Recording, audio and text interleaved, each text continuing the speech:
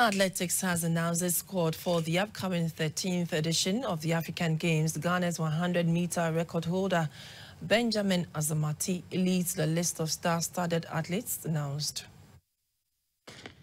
It's a fair start. Azamati, who missed last year's World Athletics Championship in Budapest due to injury, has fully recovered.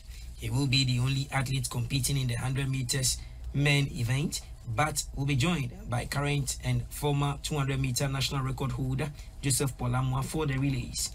The duo were part of Ghana's 4x100-meter relay team that won gold in the last African Games in Rabat 5 years ago and set a new national record of 38.07 seconds in Oregon World Championships in 2022.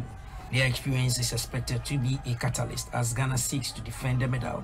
Current 200-meter record holder James Darty, Edwin Gadayi, Solomon Hammond, Safwanta, and Ibrahim Fusaini complete the list of athletes assembled for the 100 and 200-meter events.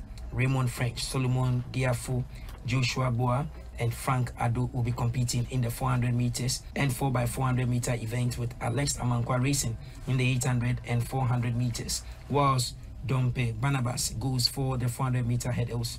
Hall Haluti, Mary Boache, and Benedicta Kwatima will race in the 100 and 4x100 meter relays, and they will be joined by Janet Mensah and Deborah Echampon, whilst Grace Obo competes in the 400 meters and the 4x400 meters event. Grace Aduntira will participate in the 400 meters and 4x400 meters. Latifa Ali will compete in the 200 meters, 4x400 meters, and 4x100 meters events. They will be joined by Bridget Annan and Sandra Apia for the women's events. For the field event, Rose Yeboah will not be available to defend the high jump gold won in Rabat in 2019, but Esther Obenewa will be hoping to fly high, Ghana's flag in the event. Abraham Seniki, long jump, Ebenezer Jima, high jump, Evans Yamoa, high jump, and Bugasif Rexford discuss are the men for the field event. Ghana will not have a representative for the women's long jump as Deborah Akwa will not be participating.